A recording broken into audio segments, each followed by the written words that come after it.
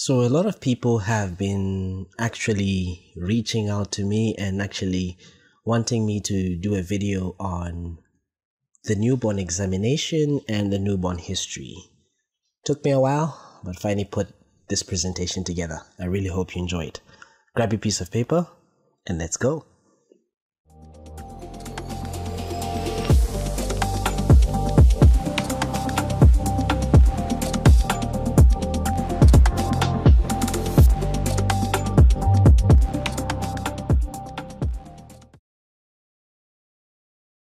Hello and welcome to MK's Medical Review Series. My name is Dr. Moses Kazevu. This is a series on my YouTube channel where I look at medical topics in depth. Today we're going to be looking at newborn history and physical examination.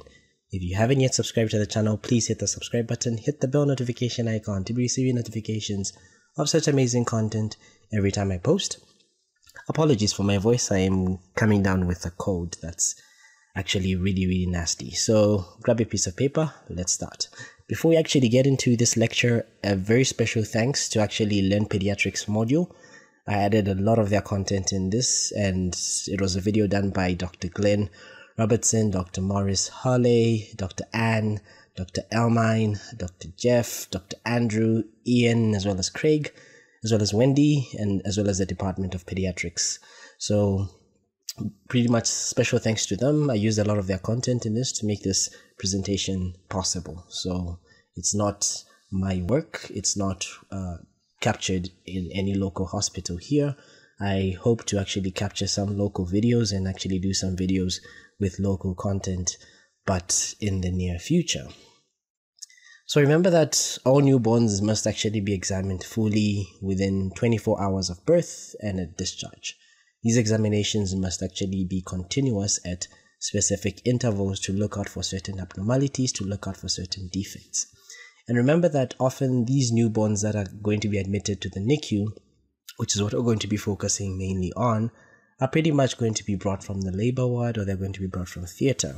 So they'll come in with a referral form that's going to be containing the details of the neonate as well as the details of the mother, what was done to the neonate before the neonate was actually brought to the NICU for admission, and what was done to the neonate pretty much, and any details of the mother that are really significant. And remember that at the time when you're actually admitting this child to the NICU, the mother may not necessarily be there in the NICU and may only actually be there in the subsequent days. So I will do a full history of how to take history taking in a NICU when you're interviewing the mothers. But this one is pretty much just on day one of life. How are you going to document the findings? How are you going to take a history? I'll give you a case study at the end of this video to help you actually see how exactly we document these things. So remember that you're going to be recording all these details in the patient file or the neonate file. And remember that all neonates that are born at the hospital are often admitted to our NICU, and these are often those that have indications to be admitted to the NICU, of which are many. If they're born prematurely, if they have low birth weight, if they are macrosomic, if they have respiratory distress, if they needed to be resuscitated and there's need for further assessment before they can actually be discharged to go home, we admit them to the NICU. But anyone who's discharged and they come back to the hospital with a neonate that's ill, we never admit them to the same NICU as those infants that are born and never leave the hospital. Why? Because those that have already left the hospital may come in with other bugs that may not necessarily be the ones that are around the hospital, so they can actually infect and contaminate the entire NICU. So there's actually a protocol of how this is actually done. We'll discuss that in another video. So this is how we take the history in NICU. It's very simple. So you want to record your neonatal details. So the reason why this neonate was referred, the gender of this neonate, the date of birth, the time, the weight, the gestational age, the APGAR score. I'll look at what APGAR score is very shortly for those that already don't know, and for those that know, it will just be merely revision. Then the condition of the baby since birth. Are they feeding? Have they passed urine? Have they passed meconium? Of course, this may not necessarily be recorded on your referral form from the labor ward or from theater. And of course, the resuscitation details, what was done for this baby, any medications that were given, record all that. Then record the maternal details, which are often seen on the referral form. What's the parity? What's the age? What's the residence? Any blood results? HIV status, syphilis status, the RPR, the surface antigen status, that's for hepatitis B, and the blood grouping. We often do HIV commonly. RPR, I've seen it common, but not so much. Surface antigen, it's once in a while that I see it being done. And then what is the mode of delivery? Any significant antenatal history, any illnesses, or anything else that must have been significant during the pregnancy or in the interpartum period. So remember that APGAR score is just simply a scoring system that is going to be looking at certain parameters to assess the need of resuscitation of a child. It doesn't really predict the overall outcome of the child. It just tells you that this child needs resuscitative measures. They may need stimulation, they may need suctioning, they may need ventilation. So it's a scoring system that's done at birth at 1 minute and then at 5 minutes. And then if the APGAR score is less than 9 at 5 minutes, you do it at 5-minute intervals until the score is actually 9 and the child is stable. So what are these parameters? You can use the word APGAR to remind you. So A for activity or muscle tone. If the child is active and spontaneously moving, give them 2 points. If they have flexed arms and legs, 1 point. If there's no activity, it's absent, 0.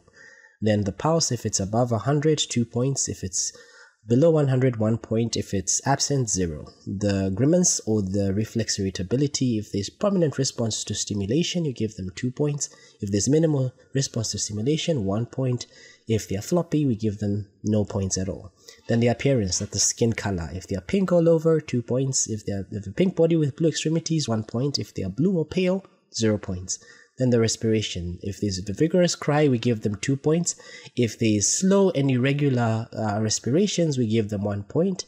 If there is no respiration, we give them 0 points. And of course, we record the score out of 10. The higher the score, the better it is for this infant. So like I said, if the APGAR score is at 5 minutes is less than 5, then assessments should be done at 5-minute intervals alongside resuscitative measures. And once the child is stable, the systemic examination can begin, or they can be taken to the NICU. Often, this APGAR score is going to be done immediately at birth, and these resuscitative measures are going to be done either in theater, where the child was born via C-section, or in labor ward if they're born via a spontaneous vaginal delivery. So what are some of the preliminaries that you really need to know? Remember that you must expose the child completely and examine the child completely. You should ensure that the surrounding temperature is ambient, but of course, if you can't really control the temperature of the room, you should make sure that the neonate is placed on an examination table that has a built-in warmer to keep the neonate warm. Otherwise, you must examine this neonate as quickly as possible because you always want to prevent hypothermia. And if the neonate is actually asleep and relaxed, you may actually proceed to auscultate the heart first and then palpate the abdomen before you actually proceed to other examinations that are disturbing, such as examination of the oral cavity as well as examination of the hips. So how are we going to examine this newborn? So we use a head-to-toe approach, and when you use this approach, make sure that you're quick and you're thorough so that you do not miss anything. So like how I like to actually examine the newborns, I like to first start to look at my vitals and my measurements. The measurements that we usually just do is the weight. We don't usually measure the crown to heel length. We don't usually measure the head circumference, but that should be measured. Then the vitals, which are going to be including blood pressure, temperature, oxygen saturation, and the random blood sugar. We don't commonly check for the blood pressure. Then we do a general examination of the head, face, neck, and shoulders, examination of the chest and cardiovascular system, examination of the abdomen, examination of the genitals and the rectum. We do a musculoskeletal and spine examination. We do a neurologic examination, and we may do additional scoring systems to actually assess certain things. For example, we may do a Ballot score in prematurity. We may do a Thomson Holland, actually not even Thomson Holland, sorry, I'm thinking of something else. A Thomson HIE score, for example, in HIE. Then we'll begin with vitals and measurements. So we do take the temperature. Remember that axillary temperature normally should be 36.5 to 37.5, rectal 36.6 to 38, the ear 35.8 to 38, oral 35.5 to 37.5. So anything lower than 35, we are going to be terming that as hypothermia. Anything above 38, we're going to be terming that as hyperthermia. Then we check the pulse or the heart rate, which can be used with your pulse oximetry at the same time. So it should be between 100 to 160 beats per minute. Less than 100, they are bradycardic. Greater than 160, they are tachycardic. Then we also look at the respiratory rate. It should be between 30 to 60 breaths per minute. If it's greater than 60 breaths per minute, they are tachypneic, and this could be a feature of respiratory distress. Very common, especially in transient tachypnea of the newborn. Very common in respiratory distress syndrome. Then you also want to check your oxygen saturation. These actually may fluctuate in the very first days of life between 60 to 90%, but generally they should be above 90%. If the saturations are not so good, try administering oxygen. If the oxygen improves, continue the child on the oxygen, and you may wean them off later on. But if they don't significantly improve, you may escalate with CPAP. You may escalate with other modes of ventilation, which we discussed in a video that I'll leave tagged at the end. But if the saturations don't improve, then you have to assess this child for any cardiovascular abnormalities or congenital heart disease. Then you also want to check our random blood sugar. Very important in all newborns. We routinely check this. So generally the sugar should be greater than 2.6 millimoles, but we don't actually even allow it to reach 2.6. In our setting, we use a threshold of 3. So the blood sugar should be at least greater than 3. Anything lower than 3, you must bolus this child with dextrose. Then the blood pressure is not routinely done unless if it's a very sick neonate or infant, or if there's actually an indication for you to actually measure the BP. But if you do, the systolic blood pressure is between 65 to 90 millimeters of mercury. The diastolic blood pressure is 45 to 65. And like I said, we measure the weight, we do the crown to heel length, as well as the head circumference. We don't routinely do these last two in our setting. Then we come on to the general examination. We look at the general appearance of the child. So is the child active? Are there any obvious malformations that you can see? Things like dysmorphic faces or any limb abnormalities. I'll show you some of these dysmorphic features as we go on with this lecture. Is the baby crying? And is the cry normal? Is it high-pitched? Can you barely hear the cry? If the child is sleeping, you can actually arouse the child back, gently flicking the sole of the foot, or even just touching the corner of the mouth with tactile stimulus, and the child may actually arouse and begin to cry. So you should note any grunting that is present that may suggest any respiratory distress. Unfortunately, I didn't add a sound on grunting in this video, so you can just actually do a YouTube search to look for what grunting actually sounds like. Then you look for the color of the baby. Is the baby pink all over? Are they cyanosed, meaning are they appearing bluish? Are they appearing pale? Are they jaundiced? Are they plethoric? Are they appearing like extremely red? Then we perform a skin examination afterwards. So this is what a cyanosed child is going to be looking like, especially the extremities. As you can see, they're appearing blue here. Here we have the arms and the legs. Acrocyanosis. This is very common in newborns. Usually as time goes on, as you put them on oxygen, the cyanosis will wear off, or as the day goes by or the days go by, the cyanosis wears off. You are mainly concerned if the entire baby is actually quite cyanosed. So you have two main types of cyanosis. I know I'll discuss 4 different types of cyanosis, but 2 main types of cyanosis that you're looking out for. Peripheral cyanosis here, which is often, I can say quote unquote, a common thing that you may see. Then central cyanosis may be indicative of other things that may need further investigation, such as congenital heart defects. So as you can see, the mouth of this child is appearing bluish. So like I say, the 4 different types of cyanosis that I'll discuss. So we have central cyanosis, which I showed you a picture of in the previous slide, the mouth area. Peripheral cyanosis with the extremities. Then you may have differential cyanosis and reversed differential cyanosis. So with central cyanosis, we have a blue tongue, the lips, and the warm peripheries. This is often indicative of congenital heart disease. It's often indicative of congestive heart failure. It's often indicative of lung disease. Then you have peripheral cyanosis, which has these extremities that are blue and cold.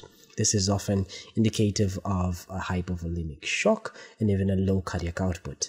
Then you may have differential cyanosis where the lower limbs are cyanosed, but the upper limbs are pink. This is indicative in PDA with reversed shunts, then especially with pulmonary hypertension.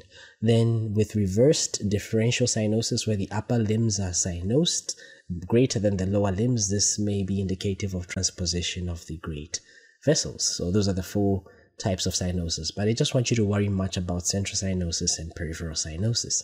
So remember that acrocyanosis is a normal thing for newborns. Like I said, if there is a general cyanosis observed, the response to oxygen administration as well as what happens with the baby crying, you should note these things, observe these things. And then in the absence of cardiac disease, the infant actually should become pink over time, and you can actually give them positive pressure ventilation if they need be, that's the CPAP, and they will become pink over time. So you also look for jaundice, which is yellowish discoloration of the skin, as you can see in this image over there. Then we move on to examination of the skin. Remember where we're coming from. We were looking at pretty much the general condition or the general appearance of the child. We looked at the vitals. Then we're coming now to the skin. So on the skin, when the infant is delivered, they're often covered in this whitish cheesy material, which is known as vernix caseosa, which is what is depicted in this image above. So this is completely normal. Then they may sometimes have these papules, which are whitish in color, that are often on the face. Sometimes they may be quite extensive. These are just simply keratin-filled epithelial cysts. It's what we refer to as milia, which is what is depicted on the bottom image here. This may be normal. It may actually resolve spontaneously. The other thing that you're going to be looking for in the skin when you're examining the skin of this infant or this neonate is you may look for birthmarks. You may look for certain other things such as slate gray patches or nevi. We call these as Mongolian spots. They're very common on the lumbar region. They're very common on the buttocks. They are usually seen in individuals that are darker, and over time they actually become less obvious and they're actually completely normal. There is no underlying pathology. You may see other birthmarks such as hemangioma, salmon patches, cafe au lait spots, and these are usually normal if they're isolated and minimal. But if you have a large number of them and if they're numerous, then you may want to consult dermatology because there may be an underlying condition. You also want to note for any petechiae or any bruising of the face or the skin, which may indicate a traumatic delivery. And remember, these children are at a higher risk of neonatal jaundice. And also note for any thin hairs that may be seen over the face, over the back, the neck. We call this as lanugo. It's very common in premature children. So this is what the cafe au lait spots look like. This is a French word. Au lait means this is like coffee in milk, if I'm not mistaken. Then, of course, this is a salmon patch. All these are completely normal. Then here's what lanugo looks like. These are fine, soft hair, especially that cover the body and the limbs, especially of a premature child. Then we come now to examination of the head. We're done with the general examination. We did the general appearance. We checked if the child is pale, if the child is cyanosed, if the child is jaundiced. We examined the skin for any lanugo. We examined the skin for any birthmarks. We examined the skin for any milia. We examined the skin for any other skin lesions that we've talked about previously. Then we move now to the head. You want to palpate the sutures. Remember, as the child is being born and passing through the birth canal, the bones may actually overlap. So this is actually normal, but as the child grows, they will normalize. We palpate the anterior and the posterior fontanelle, and we must note if there's any head trauma. This may be evident by a caput succedaneum, which I will show you. This is just simply diffuse swelling, which often crosses the suture lines. And this is caused by pressure from the uterus or the vaginal wall during delivery. You must differentiate this from a cephalohematoma, which is bleeding into the periosteum that doesn't cross the suture lines. And this is often due to instrumental delivery, such as use of a vacuum cup or use of forceps delivery. So here's a video of how actually to palpate the suture. So I shall play it and I will be telling you what exactly is going on in the video. So pay attention, pay close attention. So as you can see there, the doctor is palpating the coronal suture, palpating the sagittal suture, palpating the lambdoid suture over there, which is posteriorly. Those are the sutures that we have. Then she goes on to palpate the posterior and the anterior fontanelle. So she's palpating the posterior fontanelle over there, which is in that position, and the anterior fontanelle is what she began to palpate. So that's how we're going to be palpating. I'll play this one more time. So start off with palpating the anterior fontanelle, the coronal sutures. We come now to the sagittal sutures. We then palpate the lambdoid sutures. Then after that, we palpate the posterior fontanelle, And we can even come back and palpate the anterior fontanelle. We should make sure that these fontanelles are actually level. They're not bulging, they're not depressed. A depressed fontanelle may indicate a child that's dehydrated.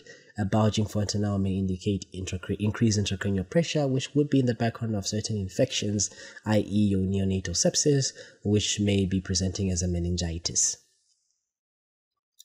Okay, so this is what a caput succedaneum actually looks like. As you can see, there's 3 pictures here. Is a caput succedaneum, this diffuse swelling that's seen often when the child is born. So all these are caput succedaneum over there. You may pause the video, take a screenshot of this. It may help you for future reference. And this is what a cephalohematoma looks like. As you can see, it does not cross the suture lines. Then you come and examine the eyes. After you examine the head, you move now to examine the eyes. So remember that the eyes are easily examined if the baby actually opens them spontaneously. We can actually do this by covering the eyes and covering the light from the eyes, then the child will actually spontaneously open their eyes, or when they're feeding.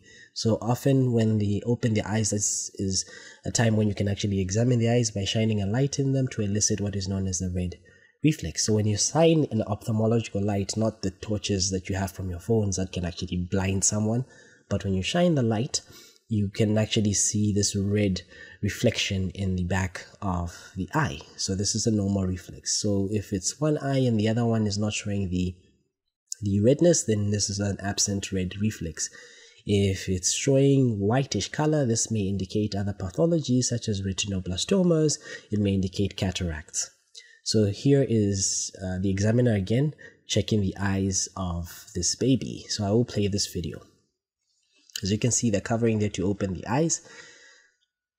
Then they are going to attempt to shine the light into the neonate's eyes, and then we are going to be checking for the red reflex. Like I said, if there is this whitish discoloration, this may be indicative of cataracts or other pathologies.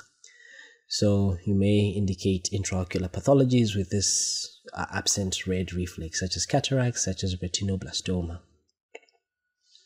Then we examine the face. We look for dysmorphic features such as the flat nasal bridge, facial asymmetry, epicanthal folds. So as you can see here, this child has a flat nasal bridge over there.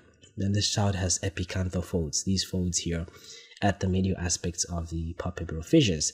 And note also this child has what is known as a pseudostrabismus. As you can see, it's like one eye of the child is actually misaligned, when in true essence it's actually not. It's very different from strabismus, where they actually are misaligned.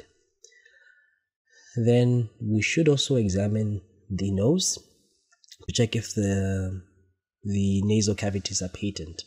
Now you want to check for what is known as choanal atresia. How do we check for this? First of all, you should observe the infant. The infant should be able to breathe with their mouth closed. Remember that neonates are actually able to, they're what we call obligate nose breathers. So they're able to breathe with their nose only up until the age of 4 months, when they actually do learn, quote unquote, to breathe with their mouth as well.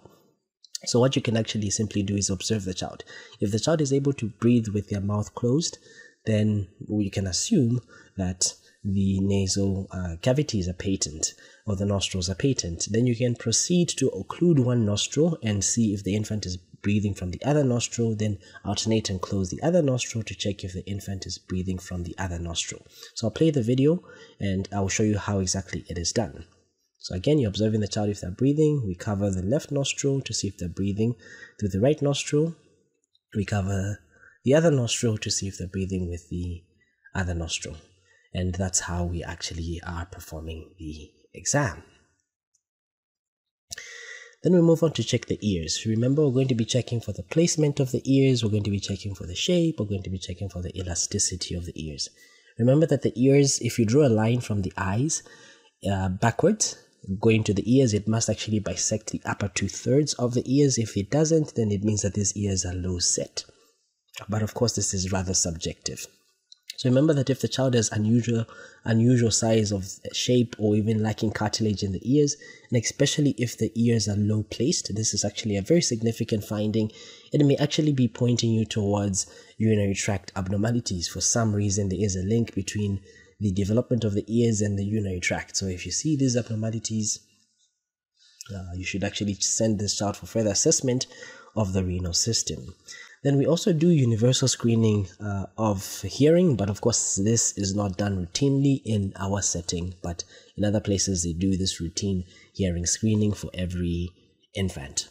So this is how we're going to be checking the ears. As you can see, they can fold and they can actually spring back. The cartilage is there. They are normally placed.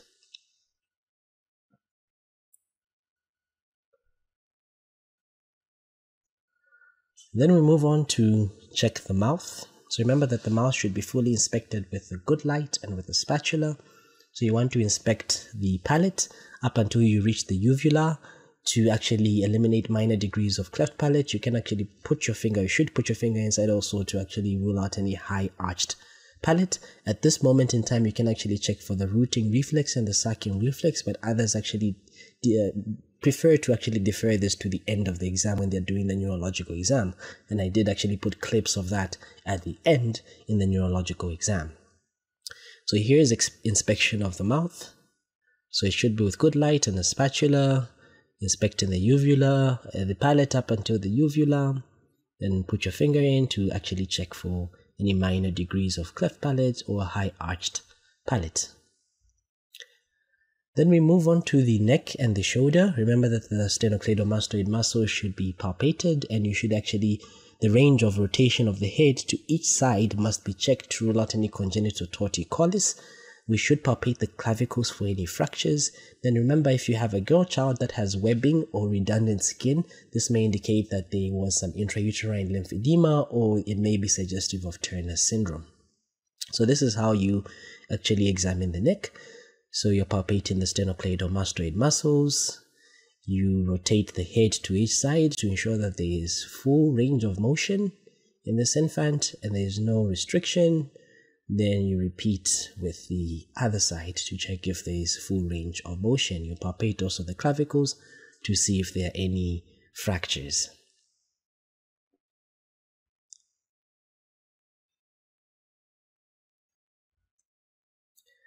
Then we come to now the chest. We're now done with the head and the neck. We now move to the chest. We palpate the chest and we inspect it to look for any asymmetry of the rib cage.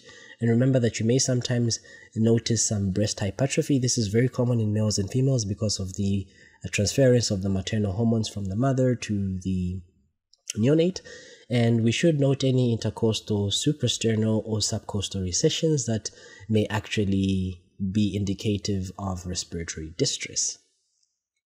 So here's a child that was admitted to our NICU. This is actually a locally taken video. I've actually blurred out the face in case the relatives are watching, kinda. I don't know.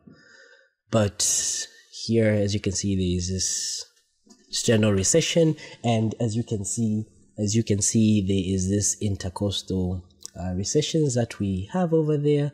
And this child is in some respiratory distress. Even some suprasternal recessions are going to be seen. So this is a child that's in respiratory distress.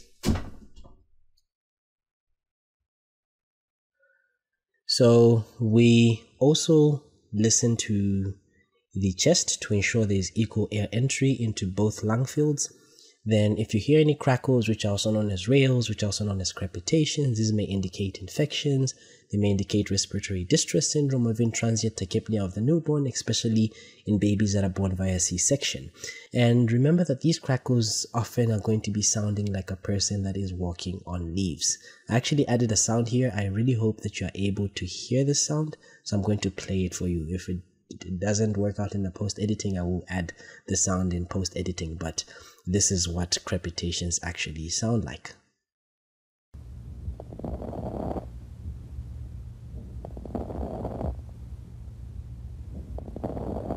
Okay, I really hope that actually recorded. If it didn't, then I'll add it to the post-editing of this video. Then we should listen to the heart sounds and any murmurs on both the chest and the back. And remember that if you have any transient murmurs, these are actually quite common and they're benign. And most people actually assume that murmurs are going to be pointing towards congenital heart defects, but sometimes congenital heart defects initially don't even present with any abnormal heart sounds. Okay, so Here is examination of the chest. As you can see, you're palpating both sides to assure that there is symmetry of the chest. Then you're going to be auscultating for any murmurs. You will auscultate both lung fields to see if there's equal air entry. We are hearing any abnormal sounds such as crepitations that may indicate infections, that may indicate other pathologies, especially in respiratory distress syndrome and transient tachypnea of the newborn. And then of course we actually listen to the heart sounds for any murmurs that may be heard or may be present.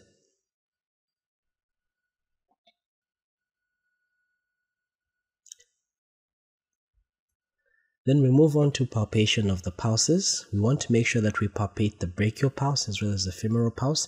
You must compare the brachial pulse to the femoral pulse. Note the volume, note the timing. If there is any delay between these two pulses, this may indicate a left-sided heart lesion. It may also indicate coarctation of the aorta. And remember that you should also palpate both femoral pulses.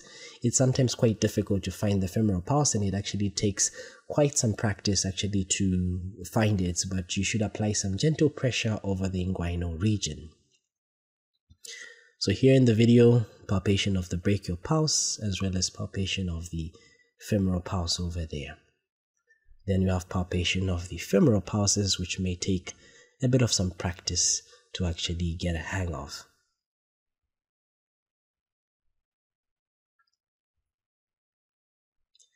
Then we move now to examination of the abdomen. We must inspect the abdomen for any obvious defects.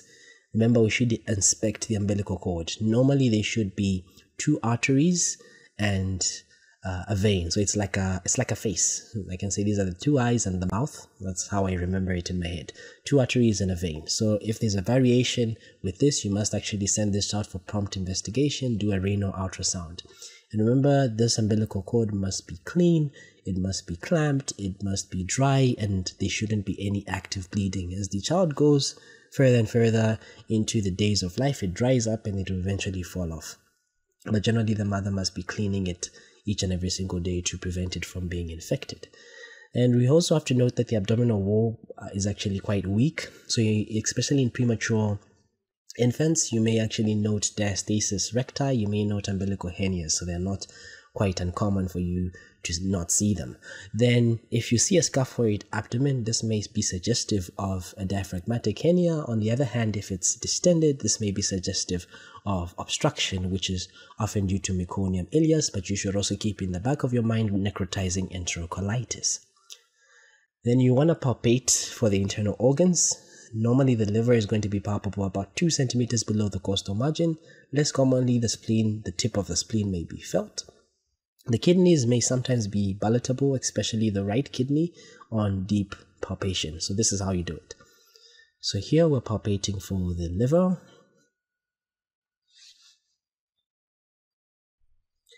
And then on the other side, we're palpating for the spleen. Remember that the liver is on the right side, the spleen is on the left side.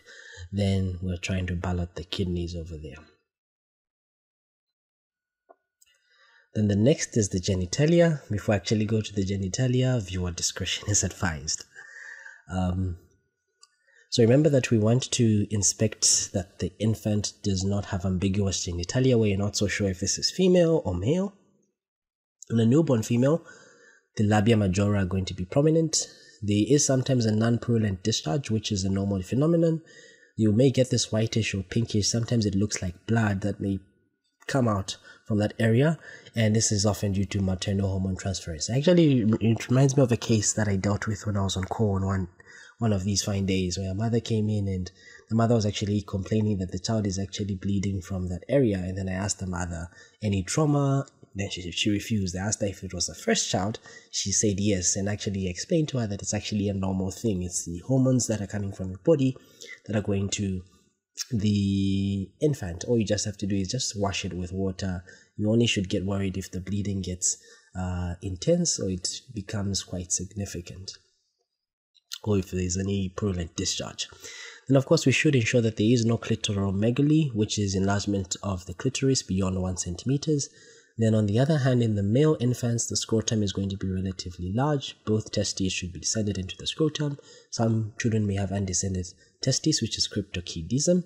Then any scrotal swellings may be indicative of a hydrocele or presence of an inguinal hernia. You should also note the rugae of the testes, which are the foldings of the testes. You should also note the median raphe, which is the middle line in the testes. Then, of course, the penile length of less than 2.5 is going to be indicative of a micropenis. The prepuce is normally tight and adherent, and normally you get an erection in the penis. Sometimes in neonates, it's quite common, and it's actually of no significance. And within 12 hours, more than 95% of the infants must pass urine. Then, of course, most of them must pass meconium within the first 24 hours of life. If they don't beyond this, then this warrants for further investigation. You should also check that the anus of the child is actually in the normal position and it's patent. And remember that sometimes you may have an imperforate anus, which may be difficult sometimes to visualize. So you may actually prove this by actually gently inserting your little finger or even using a rectal tube to try and insert it into the rectum to see if the rectum is patent. So here's the examination. So on the left here is examination of the female genitalia. As we can see, the labia majora are prominent. They're covering the labia minora, and that's examination of the female newborn.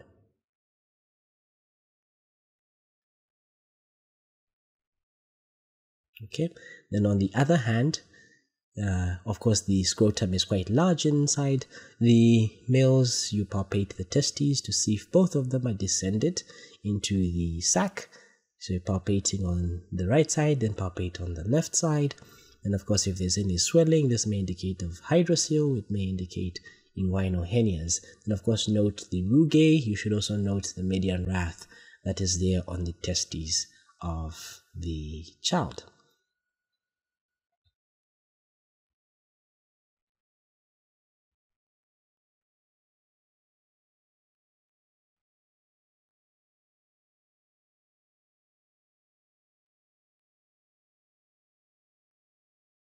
Okay, there she goes on to check the patency of the anus. As you can see, the position of the anus, or you can actually insert your little finger.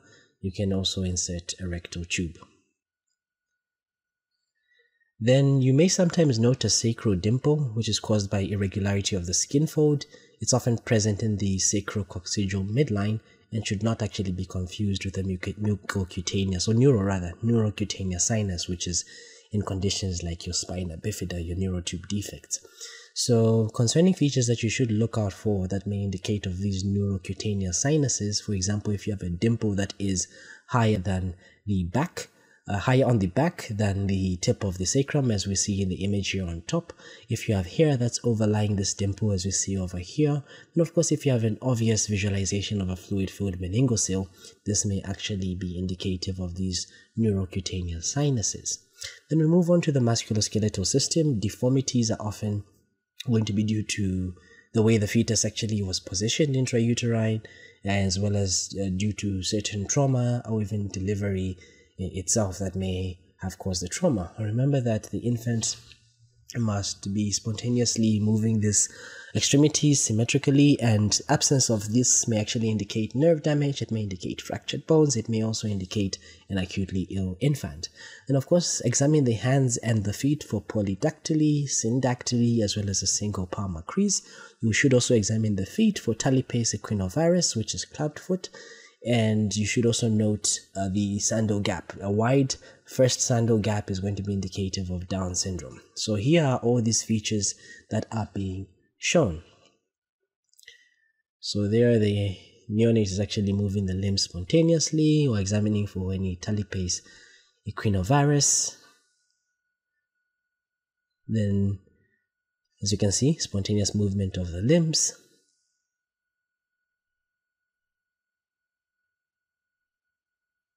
Okay, so that is polydactyly. That is syndactyly, where the toes are actually fused. There we have a single palmar crease.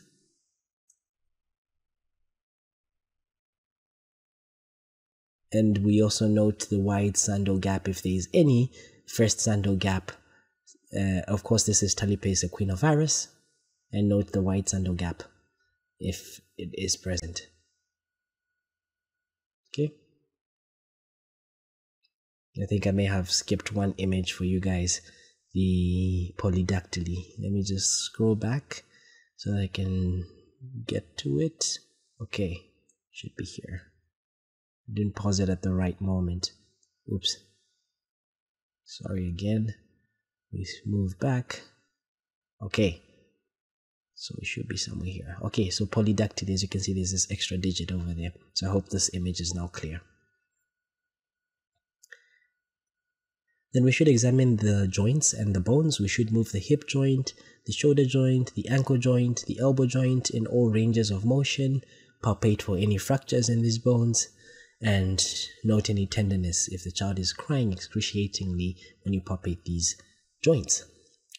Then we should examine the spine. So we examine the spine. If there is no evidence of scoliosis, we can actually run down a finger down the back of the neonate to actually examine for this. So this is how it's done.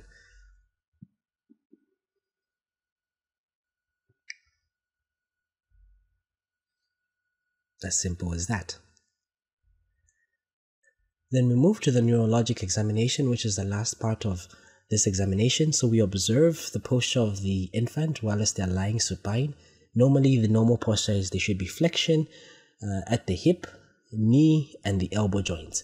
And infants that are hypotonic, the baby may often assume a frog-leg position where the hips are abducted with the thighs resting on the bed. So here is the normal position. As you can see, the elbow is flexed, the hips are flexed, the knees are flexed. This is the frog-like position in infants with hypotonia.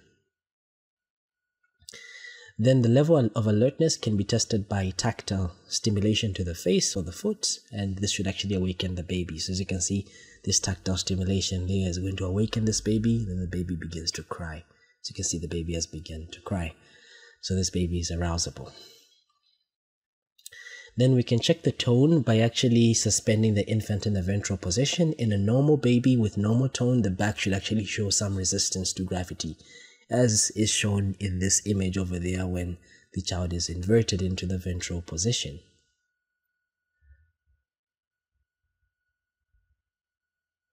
Then we should also check for certain reflexes. We have the plantar reflex, the sucking reflex, the molar reflex, the gallant reflex, as well as the grasping reflex. I will play you a video here of how you check for these reflexes. With the plantar reflex, like as if pressure applied to the dorsum, that's the sucking reflex, where you put your little finger into the mouth of the neonate, of course, with a glove. Then when you attempt to lower the head of the infant quickly, you see they'll have this response as if they're falling. You call that as the molar reflex. And of course, this is the gallant reflex. When you rub your you run your finger down the back of the infant, it appears as if they're dancing, as you can see here.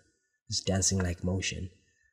Then this is of course the grasping reflex, when they grasp onto your palms, or to your hands rather. So here's a case example to end this video of a patient, a theoretical patient that we had. So let me just zoom there. So when you're taking all your notes, make sure that you ensure that you have your date, the place where you're taking this, and the time. Of course, your name at the top there. You have your patient scene, day 1 of life, referred from labor ward for severe birth asphyxia. Excuse my handwriting, please. So then your neonatal details, the date of birth was the 23rd of March, the time of birth 1845. The gender was male, birth weight was 2.8. The gestational age was 35 weeks, 6 days by scan. The APGAR score was 5 out of 10, 6 out of 10, 6 out of 10, 9 out of 10. So the interventions that were done: suctioning, ample bag ventilation, and the child was put on O2 via nasal prong. Medication that was given: vitamin K, 1 milligram IM. The maternal details: the mother is now para 3. The age is 32. Residence lives in Ngombe. The RVD status: she's non-reactive, she's not HIV positive. RPR is non-reactive, so she does not have syphilis. The surface antigen wasn't really done. Mode of delivery: spontaneous vaginal delivery.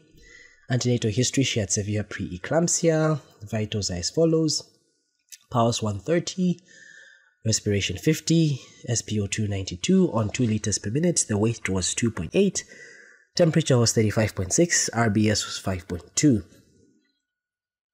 On examination, this child was sleeping but arousable, not pale, not jaundiced, not cyanosed, pink extremities, level anterior fontanelle, moist mucous membranes, no subcostal recessions or intercostal recessions, not in any respiratory distress. The chest was symmetrical, equal air entry bilaterally, no added sounds. The CVS, the child was well perfused, full volume pulses, which were regular. S1, S2 were normal and heard, no added heart sounds. Periabdomen, it was soft, non-tender, not distended. The umbilical stump was clean, dry, not actively bleeding. There was no organomegaly with a patent anus. On examination of the genitalia, the median raphe was seen. The testes were present in the sac. And of course, on examination of the musculoskeletal system, no rash, no petechiae, no edema. We, of course, noted some lanugo.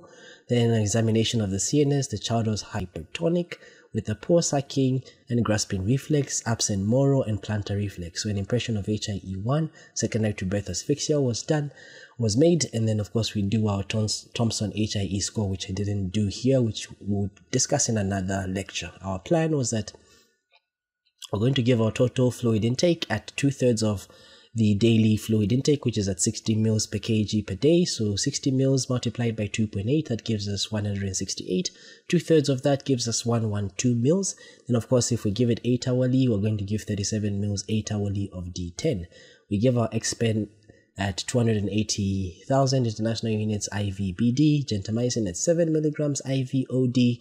We keep them on O2 via nasal prongs at 2 liters per minute. RBS profile 2 hourly. We monitor the vitals hourly. We do a fit chart. And of course, we admit the child. So this is a case study example of how everything that I've discussed is going to be put into perspective. I really hope you enjoyed this video. If you did, consider subscribing to the channel. Hit the bell notification icon to be receiving notification of such amazing content every time I post. To Zambia and beyond, my name is Dr. Moses Kazevu. Sorry for the very long lecture, but it was very necessary. To Zambia and beyond. Until next time, bye-bye.